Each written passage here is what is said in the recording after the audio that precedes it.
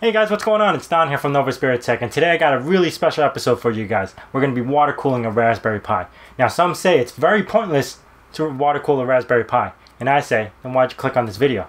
So let's get started.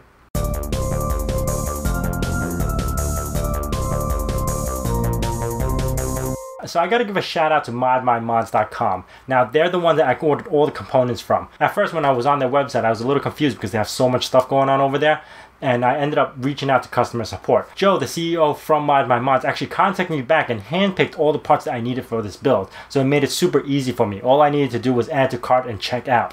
Now I love their customer support and I love their business sense itself. Go check them out. I'm going to leave a link in the description below. They also got a YouTube channel that they do their videos and their promos and all the stuff that they build on there. So check that out too. So now let's check out the components that I got. So to start off, we have the Alphacool DC LT 2600 ultra low noise 12 volt DC pump. Now you could combo that with this DC LT pump top. Now what this does is actually sits on top of the pump like a biscuit, and then gaskets and everything prevent it from leaking, and you have two screws to install together. And you could actually just operate the whole loop using these two and not needing a reservoir itself, but opted to get one. So here we have the Alphacool DC LT individual reservoir. Now it's much easier if you're going to fill a loop with the reservoir itself. It's a lot sloppier if you don't have one, because you only got a small little hole and a small little opening to put the liquid in, and hopefully it fills in enough so you don't keep the air bubbles going. But I opted to get a reservoir, much better setup. Next we have the Alphacool NexXxoS ST30 full copper 120mm radiator. It's really cool actually. I don't know why I like it. It's thin, 120mm. Next we have the 5-way splitter that actually basically takes the 3/8 tubing and turn it into smaller tubing that fits the core and butter of this, the Alphacool MCX ones, which is the CPU cooler for our Raspberry Pi. Next, we have the Barrow's 1/4 inch thread, 3/8 interior diameter, 5/8 exterior diameter. I actually got 6 of them because for my setup I actually needed 6.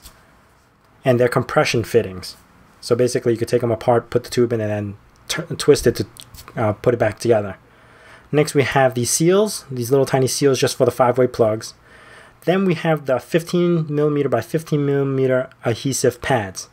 It fits perfectly onto these heat sinks. And last but not least, we have these plugs. Basically it's for the dividers to stop the flow from going, and it goes directly into the little tubes. So basically how a water cooling setup works is the cool water comes from the reservoir, pumps it into the CPU, then it turns it into hot water. The hot water then goes into a radiator and it gets cooled off by those fins, and then the cool air goes right back into a radiator, completing its cycle. Alright, so always measure twice, cut once, right? So right now I'm planning how I'm going to lay out my entire setup. So I have all these pipes ready cut out, and I measured everything and the tubing that I need. So before I cue the music, I just wanted to show you what I was doing.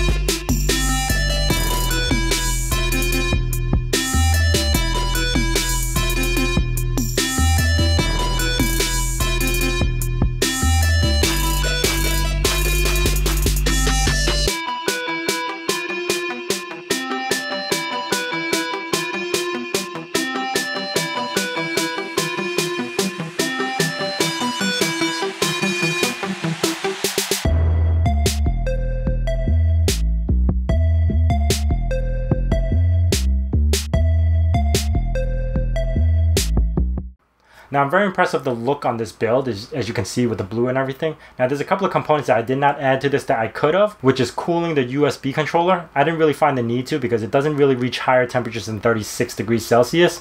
And I'm really overclocking the CPU right now versus anything else.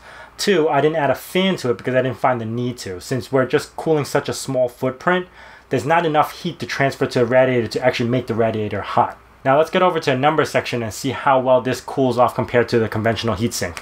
So as you can see, the numbers on the top left side are for the heatsink.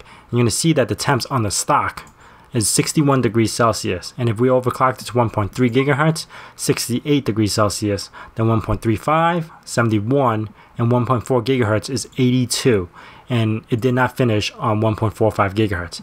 Now comparing to the water cooled, you see stock is 53 degrees Celsius, then 1.3 gigahertz is 58, then 1.35 is 59, then 1.4 gigahertz is 61, and you can see it's maintaining right around that 60 area, and it's very impressive. Now I can feel the comments already, people saying, why? What a waste of time, what a waste of money, why would you even do this? It's pointless. Now we here are hackers, and we like to tinker with this stuff. We like to push devices beyond its limit. That's why we're doing this. There's 2 issues that we have with the Raspberry Pi. One being heat. The CPU gets too hot, so hey, to eliminate that problem, we're going to water cool it. Number 2 is the voltage. We only could deliver 1.4 volts to the CPU itself, and that's where our problem is. Now, I found the capacitor where we are able to control or manipulate that voltage to the CPU, and I'm going to be playing around with that and figure out all the kinks and stuff like that before I upload a video. So stay tuned for that. Hey, thanks for watching my video. If you enjoyed that, please hit that like button. I have other videos like this on my channel. If you haven't done so, check them out. Please hit that little subscribe button. Helps me a lot. Also gives you notification when the next video is going to be out. And as I say in my nerd cave, hack till it hurts.